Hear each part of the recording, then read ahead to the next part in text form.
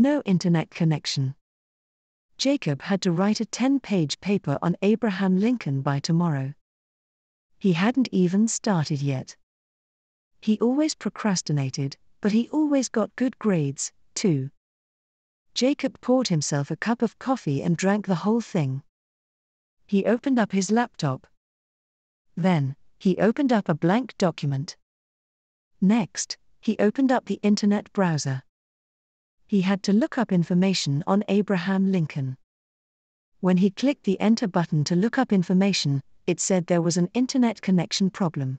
He checked his router. It looked fine.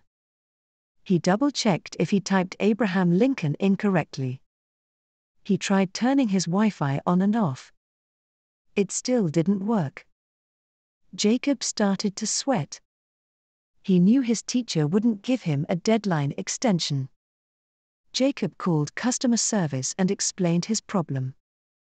The person on the other line gave him suggestions, but nothing worked. Jacob talked to the person for about an hour and then gave up. He was upset that he wasted an hour. It was already 9 p.m. and he had to turn in his paper at 8 a.m. Jacob had to turn this around. He went to the library, picked out 10 books on Lincoln and used the library computer. He finished writing at 2 a.m. He ended up getting an A on the paper. She has a unibrow. Marissa was born with a physical imperfection. She has a unibrow. A unibrow is one long brow. Most people have 2 eyebrows. People make fun of her for having a unibrow. A lot of people don't want to be friends with her. She does have 2 good friends though. Heather and Joe are Marissa's best friends. They accept Marissa for who she is. Heather was approached by the Popular Kids. The leader of the Popular Kids was Amy. Amy offered Heather a spot in her group if she left Marissa. Heather thought about it. Although she loved Marissa, she always dreamed of being popular. She told Amy that she had to think about the offer. Heather told Joe what happened. Joe was mad that Heather had to even think about it. "You have been friends with Marissa forever," Joe said. Heather thought about it. She thought about all the times she and Marissa did homework together, ate together, and laughed together. It wasn't worth it to give all that up for popularity. She called Amy. "I'm never leaving Marissa, she's beautiful on the inside." After talking to Amy, Heather asked Marissa and Joe to hang out. No need to help others. Kimberly was very selfish. She only cared about herself and never did any favors for anyone. A classmate of hers asked for her chemistry notes, and she said no. The teacher asked her to read a section of the textbook out loud, and she said no. The principal asked her a piece of trash on the floor, and she said no. The principal called Kimberly into his office. He asked why she was so disobedient. Kimberly said that she didn't feel the need to help others when no one has ever helped her. "What do you mean no one helped you?" the principal asked. Kimberly explained how she never met her mom and dad.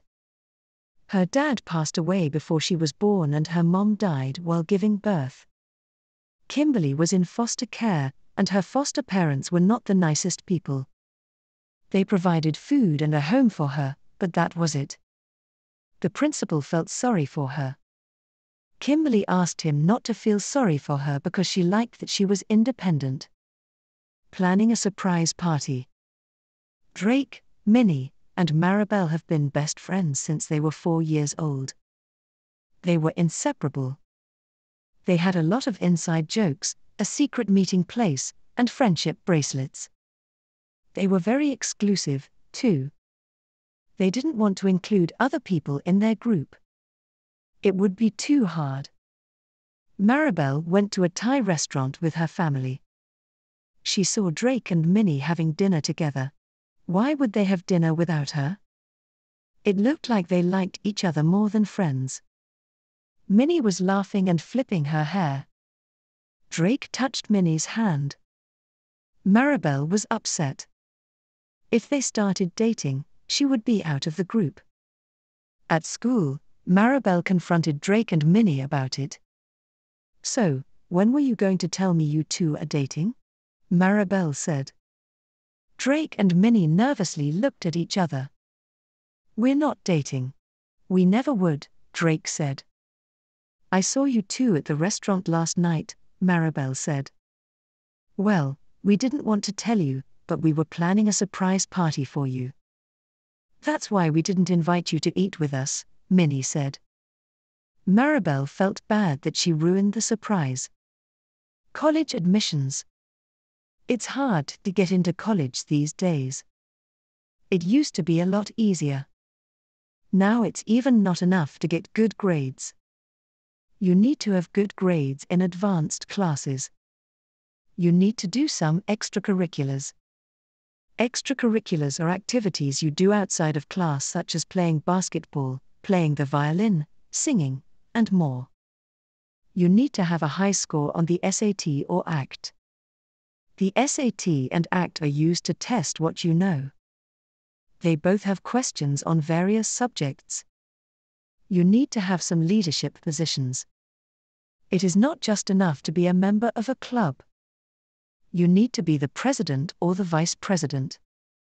You also need letters of recommendation, letters in which your teachers, coaches, or bosses write about your abilities and personality. It also helps if you won some awards. It shows that you can achieve something. You also have to write good essays that show who you are as a person. Colleges want people who have interesting personalities and stories. Students with good grades but boring essays will not get into the college of their dreams. Students should not be sad if they don't get into the college of their dreams. They need to know that getting into college is tougher as years go by.